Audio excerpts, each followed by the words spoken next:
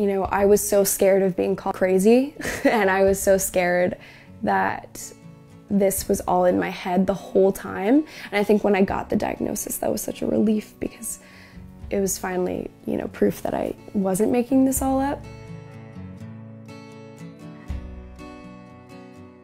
Hi, my name is Belle, and I was diagnosed with a condition called fibromyalgia in 2017.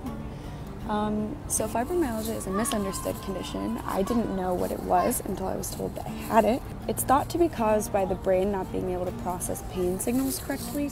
I was a junior in high school. Because I was a junior and that's when you take your SATs, I think I was taking 5 AP classes. I, thought it was just stress, and that's what my parents said when I came to them saying, hey, I have all this body pain, I don't know what this is.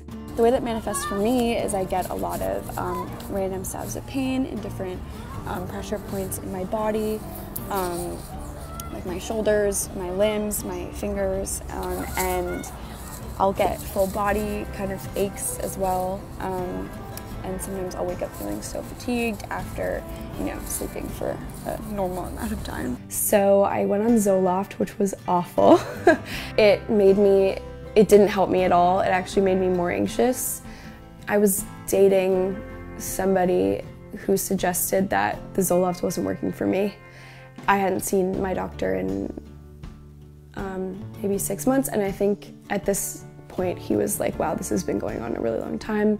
And so he tested my tender points, which are just kind of parts of your body that are sensitive, usually if you have fibromyalgia.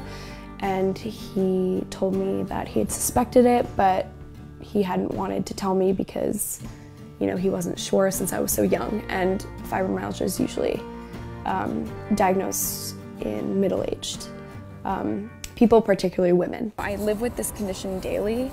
I take a medication for it, Bel Banta, and that really helps. I also try to kind of stay away from sugar and processed foods and try to just live a healthy lifestyle. So I'm all set and ready for work now. I've eaten breakfast and avocado toast, which is really good. And now I'm going to take my 30 milligram duloxetine. Take it every day. Always with water.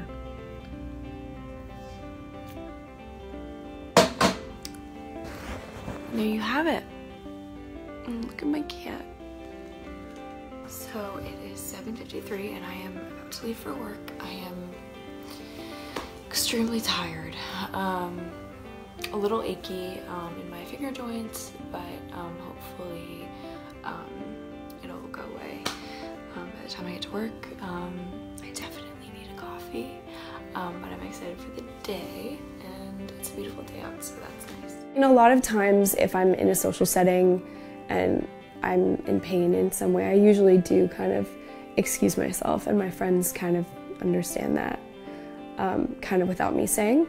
I don't necessarily think it interferes with that. I think it's just kind of something that my closer friends know that I have, and if I turn to them and say like, hey, I'm in pain right now, I'm tired, I just want to go and read or watch TV and just kind of recuperate, like they get that.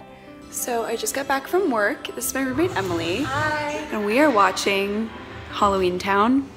Ooh, Halloween Town 3. Obviously. Halloween Town High. I didn't have a lot of pain today, which is great, but definitely tired and excited to wind down. And yeah, that's about it.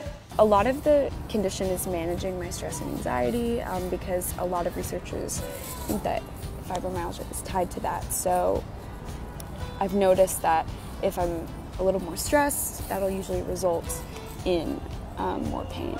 But there is no, cure for fibromyalgia. It is something that, I constantly carry with me, and I try to, manage it as best I can alongside my kind of busy schedule. But I live in New York. I'm in Central Park right now, and I'm feeling pretty stress-free and pain-free right now, which is really good. I think for a lot of women, in terms of health, and especially mental health, you don't know how to advocate for yourself a lot of the time. That's just kind of how it is nowadays. So I think I would tell other women, and especially younger women, to trust your intuition.